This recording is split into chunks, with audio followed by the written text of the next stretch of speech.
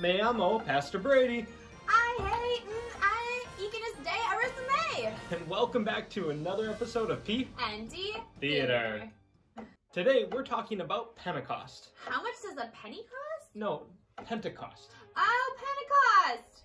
Now the reason we're talking about Pentecost is because this Sunday we're celebrating Pentecost. So what is Pentecost and what does Pentecost mean?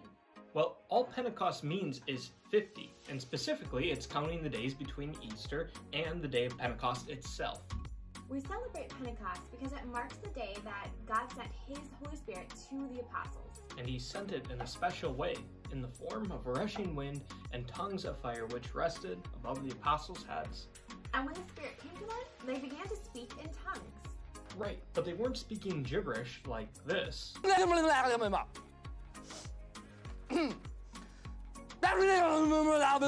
They're actually speaking real languages that people could understand. And they put their new linguistic skills to good use.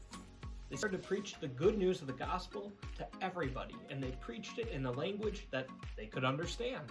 And the people that were gathered there heard and believed. In fact, about 3,000 people came to faith that day. On Pentecost, we celebrate the miraculous outpouring of the Holy Spirit on the apostles that let them speak different languages.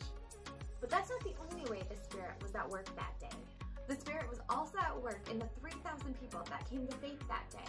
Now, 1 Corinthians 12 tells us that no one can confess Jesus is Lord except the Spirit. What this means is none of us can believe that Jesus is our Lord and Savior by our own reason and strength. Right, it's only when the Spirit calls us by the gospel, enlightens us with His gifts, and sanctifies us that we can follow Jesus Christ as our Lord and Savior. It's only with the Spirit's help that we can do this. That's how the Spirit was at work in the 3,000 people that came to faith that day on Pentecost. It helped them believe, and it helped them confess that Jesus is Lord. And the best news is that God continues to send His Spirit today. He sends His Spirit all over the world whenever the gospel is preached. No matter what language the gospel is preached in, God works through His word. That's what happened on the day of Pentecost.